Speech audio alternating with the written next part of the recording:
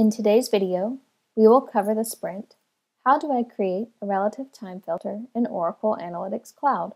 In your workbook, select a date attribute from the data panel. Note that the date should be in a date format in your data, as shown here.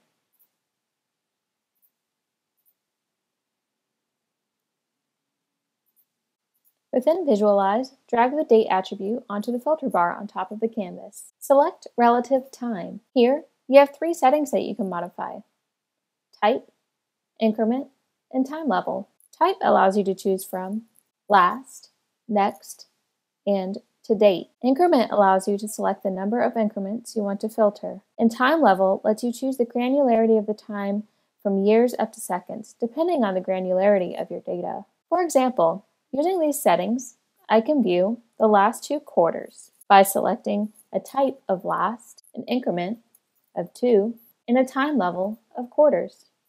Or I can view the year to date by selecting a type of to date and a time level of year.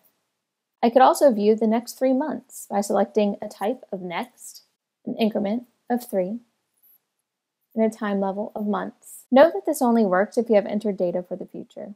I'm Jamie Anderson from the Oracle Analytics Product Strategy team. Thank you for watching.